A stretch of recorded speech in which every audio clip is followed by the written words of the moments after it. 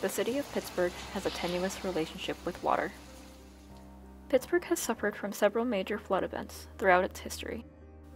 One of the most significant is the St. Patrick's Day flood in 1936. It was the result of 2 inches of rainfall in addition to 36 inches of melting snow. The rivers crested at 46 feet, which is 20 feet over the flood stage. It took a week for the water to fully recede. Today, this plaque on the St. Mary of Mercy Church on Stanwix Street marks the high water line.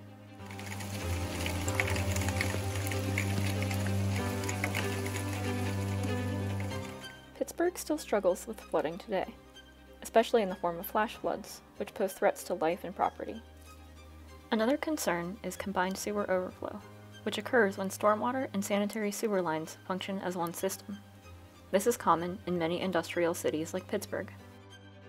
Heavy rain events overwhelm the system, causing the excess untreated wastewater to discharge into the rivers.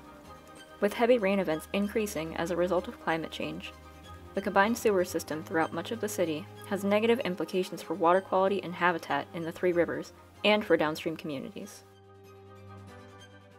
Ethos Collaborative is an engineering and environmental consulting firm committed to creating resilient communities in the Pittsburgh area.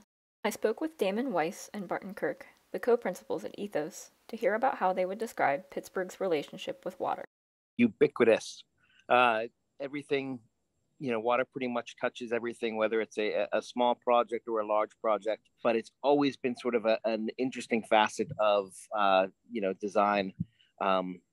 We have flooding issues, we have water quality issues, we have combined sewer issues here in Pittsburgh, and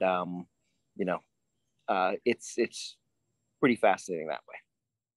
Damon used the word ubiquitous. It really touches everything, and we certainly, a region that's blessed with lots of water, access to it.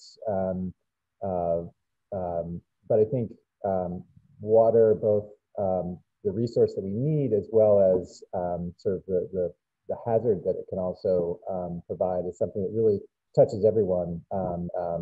We've seen sort of areas that have seen the least investment seem to be the most affected, and so in many cases they stand to be the ones who have the greatest to gain by infrastructure that really focuses kind of at the local level, the site level.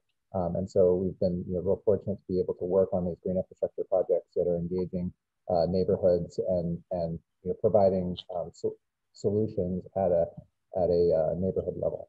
The projects that we have been working on in those areas always have sort of a community component to it. They're part of the stakeholder group. They're part of the solution. Change happens almost from the ground up more often than not in this sphere. Really engaging the neighborhood so that they really have a good understanding, and to the point at which they are understanding and sort of developing the solutions themselves came from an expressed request from the community. They said, this is what we want. We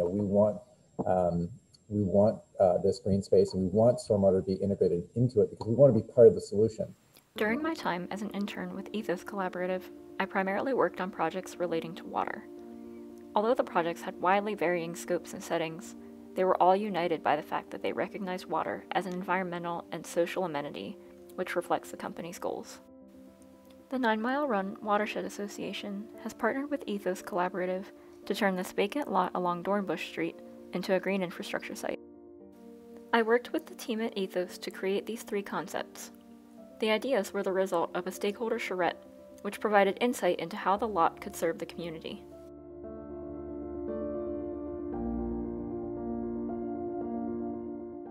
With similar projects sprouting throughout the city, like these on-street bioretention basins, Pittsburgh is taking steps to forge a more mutually beneficial relationship with the water.